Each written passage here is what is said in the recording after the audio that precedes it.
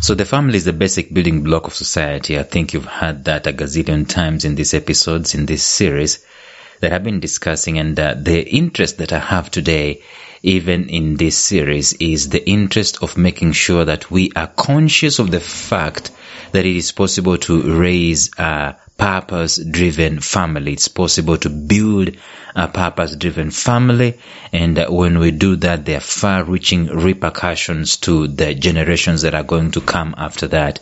We're coming from the analogy, or coming from the angle where we know that the life of every human being is important, and it is purposeful, and no one in the face of the earth is useless. And the best and safest place where we can start teaching purpose and making sure actually that purpose is deployed, it is at the front of the family, because the family has far much reaching potency in the conversations and in the changing and transformation of the community and the society as compared to any other entity. So today, let us look at one more way in which you can build a purpose-driven family. Stay tuned.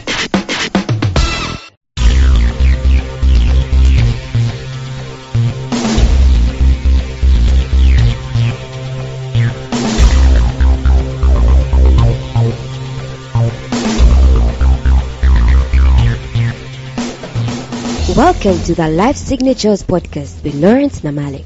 Lawrence is a life coach, author, and keynote speaker who loves to tackle different topics on purpose, productivity, and resilience. His mission in life is to awaken all your boundless possibilities available in you. Life Signatures podcast is dedicated to bring to reality every single person who knows that deep down in their gut, there's got to be more to life than this. And now, here is your host, Lawrence Namale.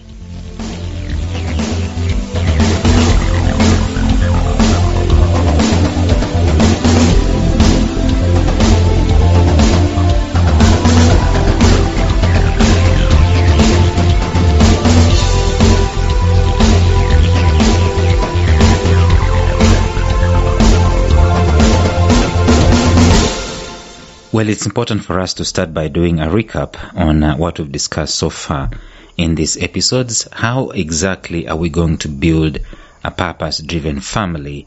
That is the question that we need to answer, because it is important for us to answer the how.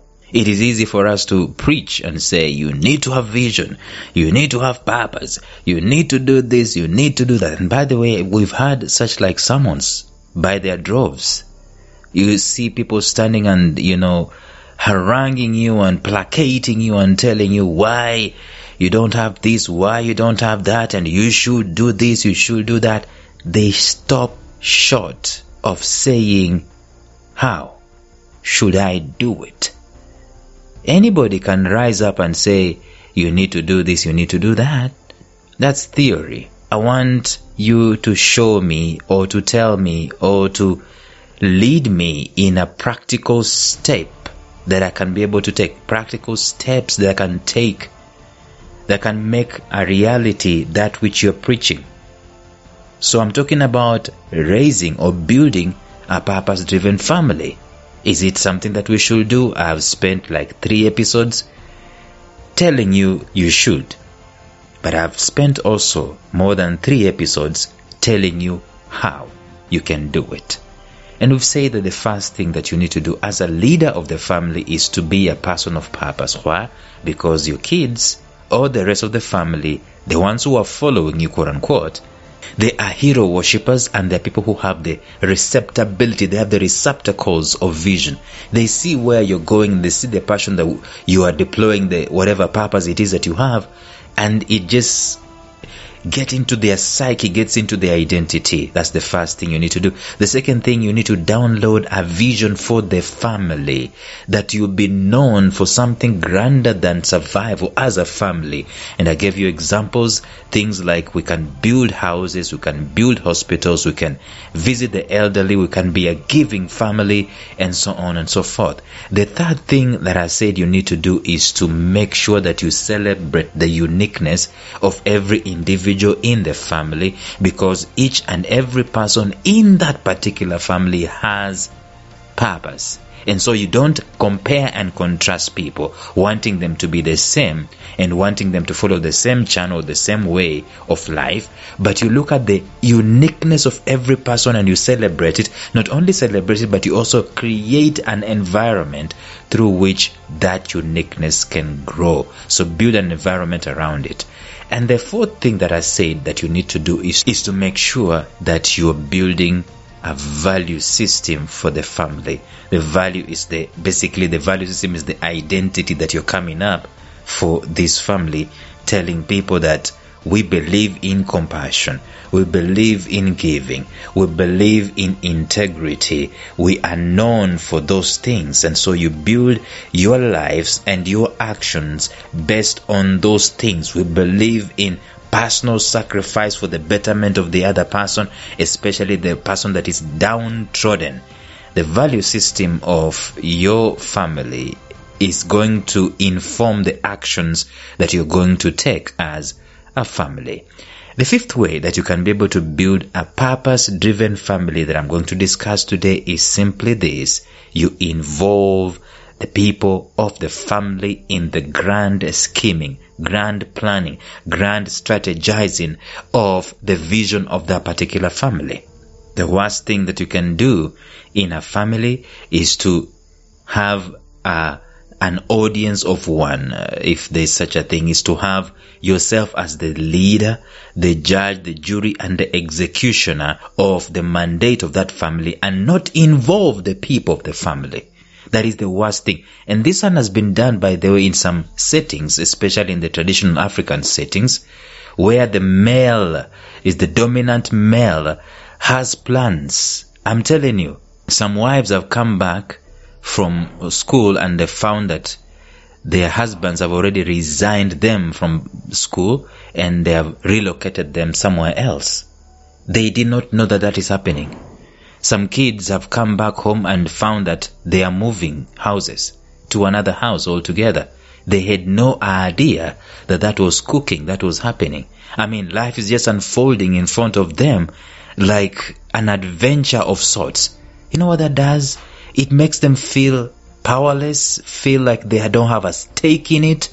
And the quicker they want to get out of that place, that's the message that it sends to them. They want to get out of that place as quick as possible so they can be independent and they can do something that they are involved in it themselves. They don't feel part of the family if they're not involved in the strategies. They're dreaming, by the way. They're dreaming together as a family. They're talking of the things that could be, things that should be, things that must be. You talk about those things together and you plan for them together. The grand vision, they participate in the grand vision of the family and you walk together, they talk together and so on and so forth. When that happens, this vision, this purpose that you have is transmuted into the family. And again, the beauty is this: not only do the people, the young ones, buy into that vision, but not only do they assimilate the vision, but they also start contributing and start broadening their minds around it. Let me tell you, one of the most brilliant things you can ever do for your family, especially for the young people, is to give them vision, is to give them purpose, is to give them direction, is to give them passion.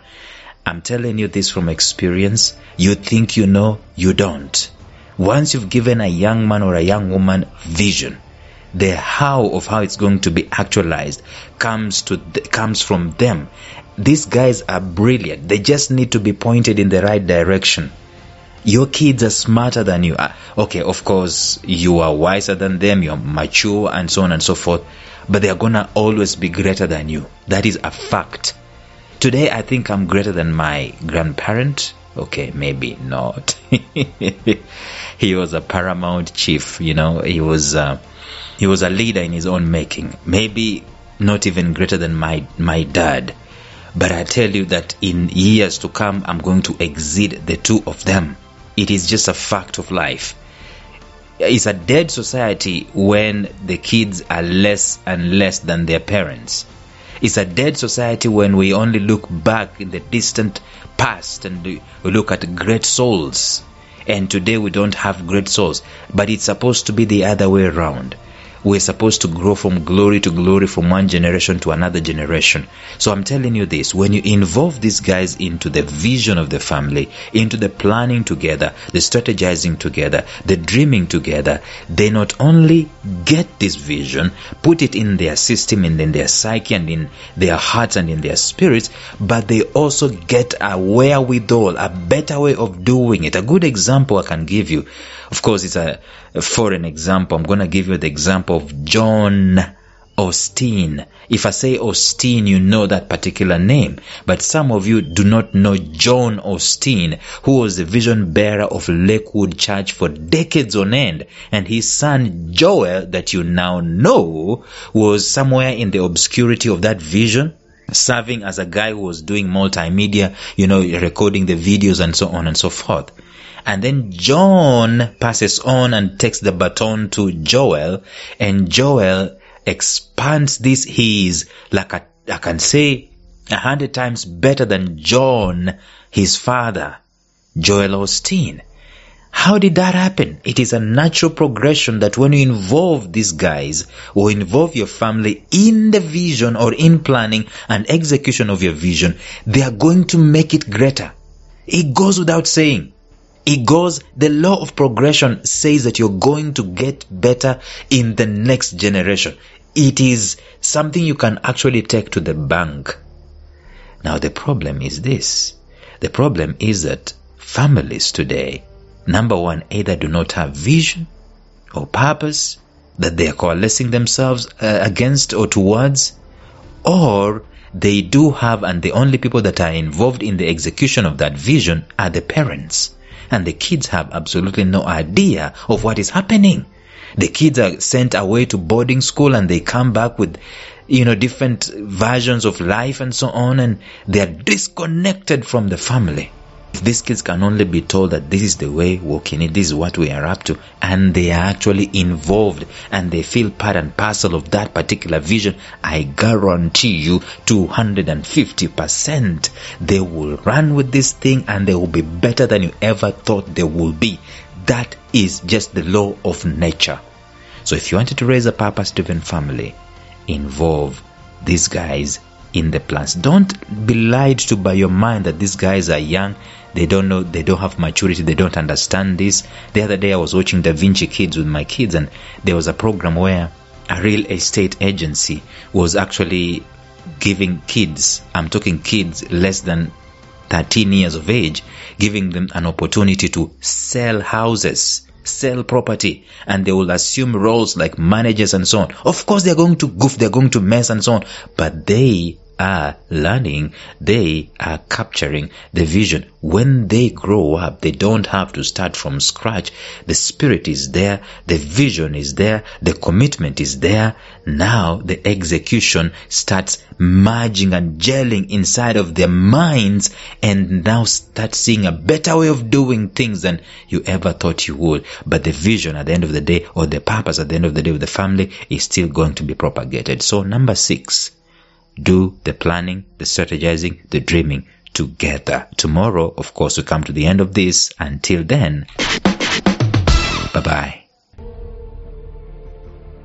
Thank you for listening to Life Signatures Radio. If you enjoyed today's show, subscribe to Life Signatures Radio on iTunes, Stitcher, or visit our website at lifesignatures.libsyn.com. Life Signatures Radio, fresh, clean, and inspiring.